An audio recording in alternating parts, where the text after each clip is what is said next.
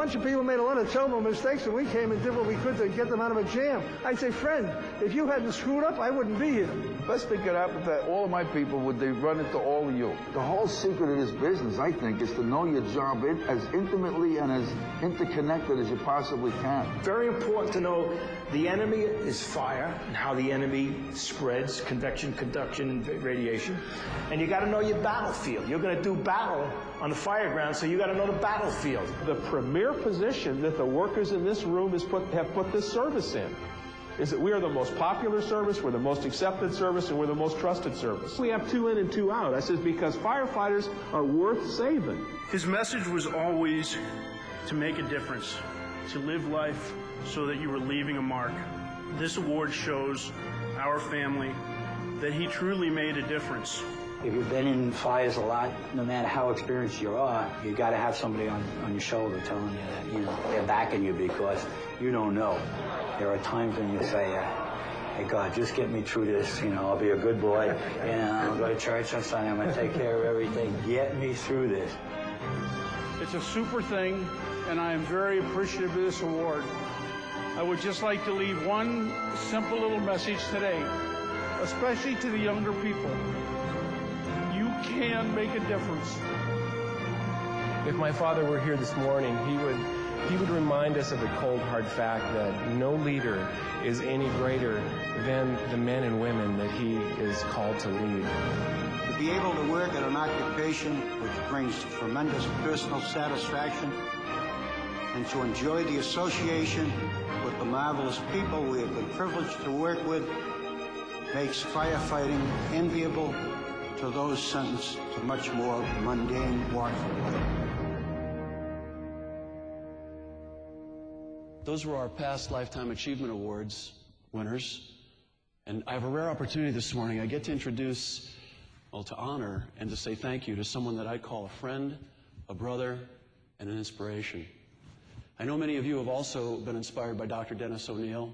We can all remember the first time we saw him striding confidently across the grounds of Emmitsburg, so dignified, so composed.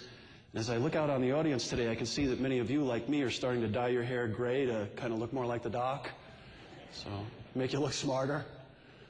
But seriously, that look, that unique Doc Onieal look, our superintendent, our friend, and our brother, that's the doc.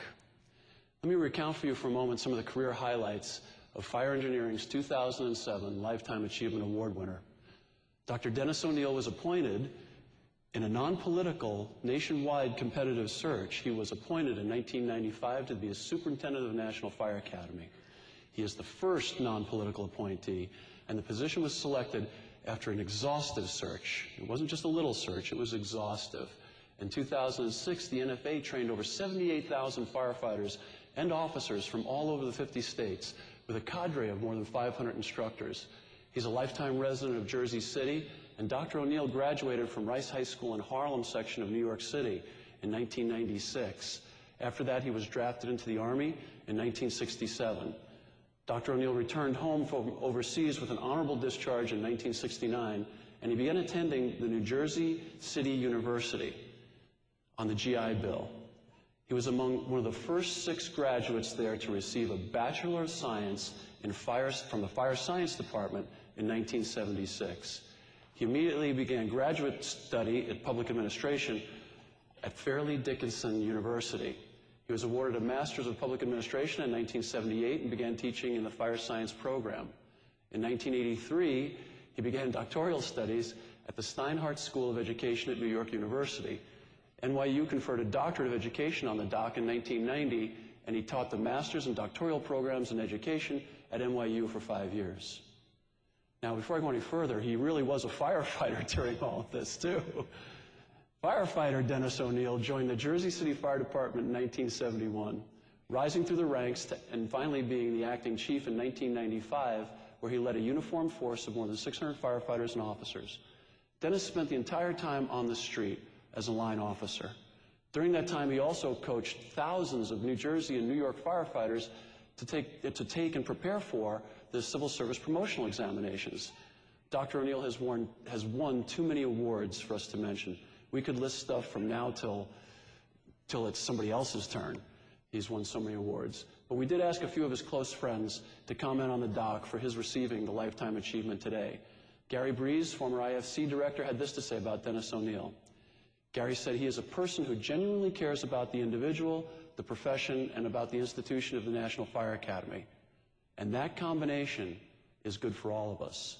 Steve Edwards, the director of the Maryland Fire Rescue Institute, said, I truly respect Denis Onieal. He is the consummate professional, a rare mix of fire service street smarts and a doctoral degree. And most importantly, he has never forgotten where the street smarts came from. Steve said he saw this once in a meeting in Washington, D.C., and to quote Steve, the bureaucrat that faced Denis never knew what hit him. On a personal note, I can remember reading about Chief Denis Onieal early on. It's a great story. It's the story of a mom-and-pop chemical plant. Remember, this is New Jersey. On the 4th of July, it's on fire and leaking. Now, downwind are hundreds of firework watchers on a typical New Jersey one-way in, one-way out, no escape road. And Chief Denis Onieal in command receives the following report from a dispatcher. The dispatcher is relaying that a chemical expert thought that if the fire was extinguished with water, everything would be okay. Then there's a pause in the radio. And a very calm Denis Onieal stated, I don't care what he thinks. I want to know what he knows. That story is legendary. That story marks the hallmark of what real leadership looks like under pressure in combat. It paints the portrait of a true fire chief and a true gentleman. It's how America sees our fire chiefs, and it's how we see Chief Denis Onieal. Friends, fellow firefighters, former NFA students, I'm extremely proud and extremely honored to ask you now to please rise and join in welcoming Dr. Onieal to the stage, the 2007 Fire Engineering Lifetime Achievement Award winner, Chief Dr. Denis Onieal.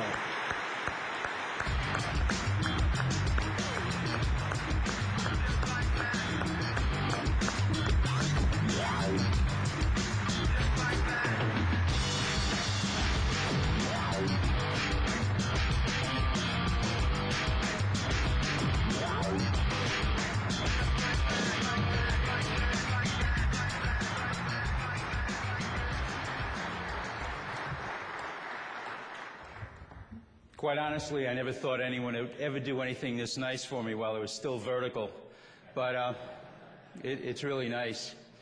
I suppose that a lot of people would be anxious to talk about their accomplishments, but I'm not. I think, like most people that have these things happen to them, they realize that they really stand on the shoulders of people who have gone before them, people who have stand next to them, and people they admire.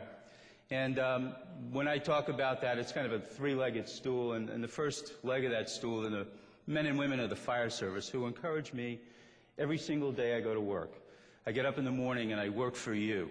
And if you don't believe me, check your pay stub under federal withholding tax. And I love working for you, I really do. The second leg of the stool are the men and women that I get to work with at the National Fire Academy. You know, Roxanne and Smiley White are here, and Patty Odbird and Tim, and there's a whole bunch of folks here, and they work very, very hard for you every day. Of course, the men and women that I worked with in the Jersey City Fire Department as well are the second leg of that stool. And the third leg of that stool is my family, my wife of 36 years.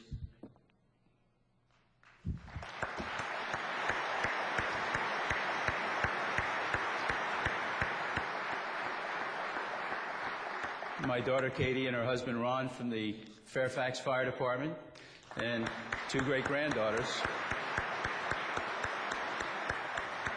And my son Brian, a Jersey City firefighter and a United States Marine, Iraqi war veteran.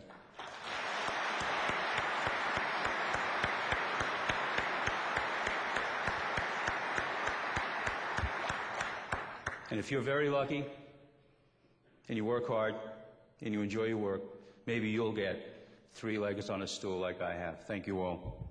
Thank you. Doc, please stay here. We have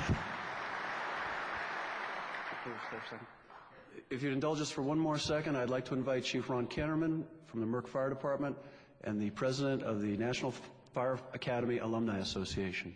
Ron Canterman. Thank you, Bob. Good morning. Congratulations. I'm going to put that up here for a second so the cameras can get a shot. We've just honored the most dangerous man in America. This guy's a truckie with a PhD. I'm telling you.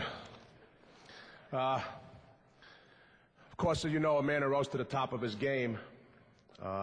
And actually, he's the top fire instructor in the United States by his title.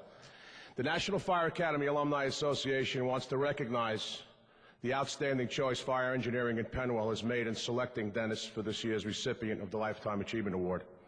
I know firsthand that the National Fire Academy has become the premier federal training system of all federal training systems, bar none. This hunk of glass up here indicates a mountaintop. Let me read what it says. Dr. Denis Onieal, Superintendent, National Fire Academy, for reaching the peak and staying there. Today's date. Congratulations, Doc. Carry two of them. Thank you. Appreciate that. Thanks, buddy. Appreciate that.